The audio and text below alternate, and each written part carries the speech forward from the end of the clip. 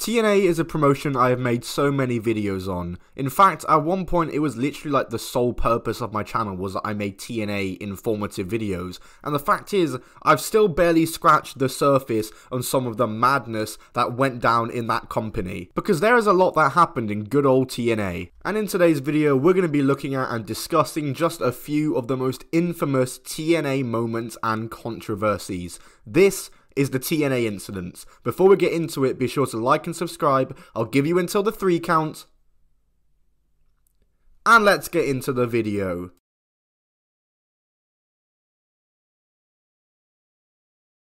Austin Aries is a wrestler who has never really had the best reputation due to his conduct and issues he's had backstage and with attitude. He's wrestled for TNA, Ring of Honor, WWE and numerous indie promotions such as MLW and even Control Your Narrative. He was signed to WWE in 2015 but only lasted 2 years due to his, you guessed it, backstage issues and attitude problems. But while his WWE career didn't go as planned, Austin Aries was a top dog in TNA. He debuted for TNA in 2005, and at the time, he was going under the name of Austin Starr, but he was fired only 2 years later in 2007 for, you guessed it, backstage issues and attitude problems. He went to Ring of Honor again, where he became a big star in the company though. He won the world title multiple times and had just a great run in TNA, so much so that he got the attention back from TNA, who wanted him back, and he would return in 2011 back under the name of Austin Aries.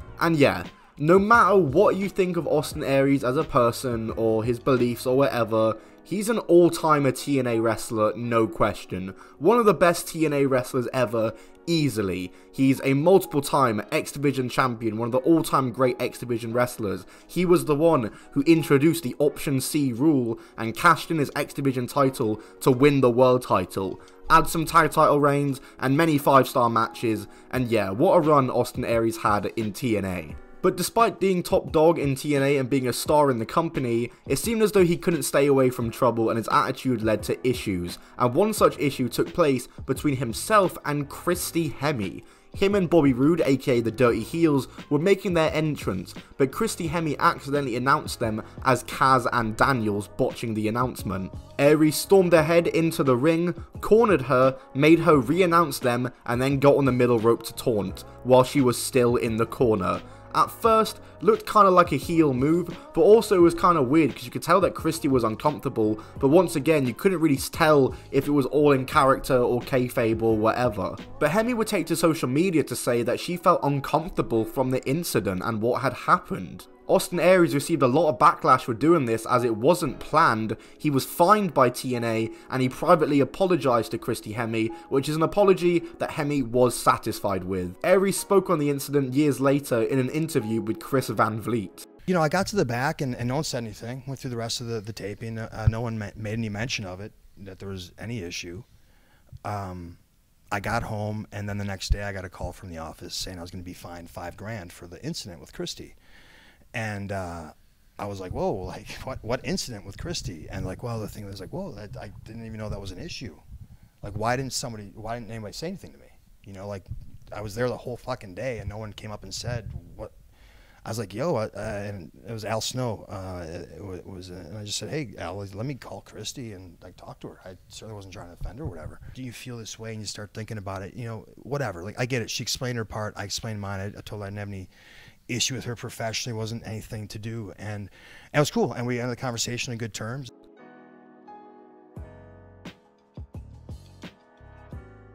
The January 4th, 2010 edition of TNA Impact is one of the most infamous episodes in TNA Impact history. So much went down on this absolute roller coaster of an episode. It was firstly notable for the fact that Hulk Hogan was going to be debuting on the show, as this was the first TNA Impact under Hulk Hogan, who is now a part of TNA. And they held it on a Monday. It was a special 3-hour Monday episode of TNA Impact going head to head with Monday Night Raw. It was an early test for the eventual second Monday Night War between WWE and TNA, which obviously went horribly wrong for TNA. And so much went down in this episode, whether it was Homicide getting stuck in the cage, Jeff Hardy's return, The Band, Val Venus, and of course, the Nasty Boys debuting in TNA. That's right, the Nasty Boys, in 2010, was signed to a major wrestling company. You're probably thinking, why the hell would you want the Nasty Boys in 2010? And I was going to come up with something to reply here, but I actually just can't tell you why. Like, there isn't actually any reason to have the Nasty Boys signed in 2010. It was seen as a dumb move then, and it's still seen as a dumb move now, and it was a really early warning sign of what was to come with the Hogan era of TNA. It was a jarring run, to say the least. They were on TV every week, just being annoying, and they just shouldn't have been there. They apparently instantly got heat backstage for burying Jay Lethal and his Black Machismo gimmick. They had 4 matches in the company, they won 3 of them and lost 1 of them being a tables match to Team 3D was the one they lost, so they kind of had to lose that because it's a tables match. They even teamed with Jimmy Hart in a 6-man tag against the whole Team 3D, including Brother Runt. Like, what is that all about? On March 29, 2010, the Nasty Boys were released by TNA. It was kind of out of nowhere. It was only 2.5 months since they had been signed. They hadn't even lasted 3 months. And they were on TV damn near every week. But apparently, there was an incident at a TNA function where Spike executives were present. And Dixie Carter had to step in and fire the Nasty Boys. Apparently, there were Spike executives there and they were just drunk. But there's no real other details other than that. And I really would love to know what went down at this function to make them get fired by TNA. But nonetheless, I ain't complaining. They were gone. Rare Hulk Hogan era TNA W. In my last video, you might have heard me say this. Hopefully my wrestling promotion is nothing like 5-Star Wrestling. Oh yeah, announcement coming soon. Subscribe to Wrestle Club, links down below.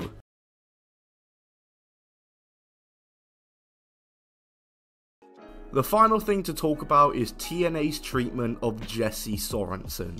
In 2011, Jesse Sorensen was signed to TNA.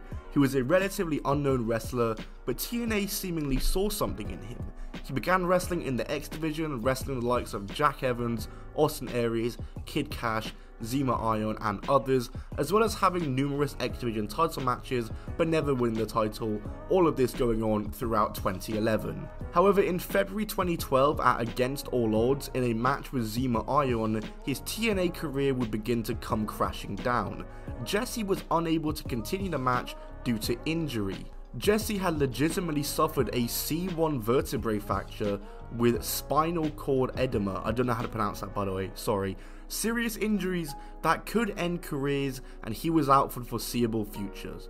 But here's how TNA come into it.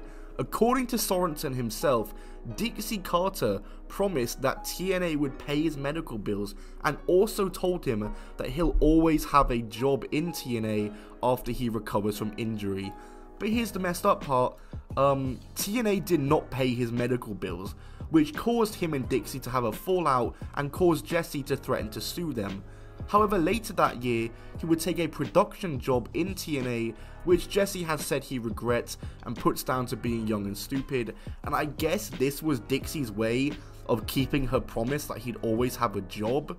However, he wouldn't have a job, as in July 2013 he was released and never wrestled in TNA once after getting injured, and by the time he was released, the time that he could sue them was pretty much up and there was no way he could have done anything.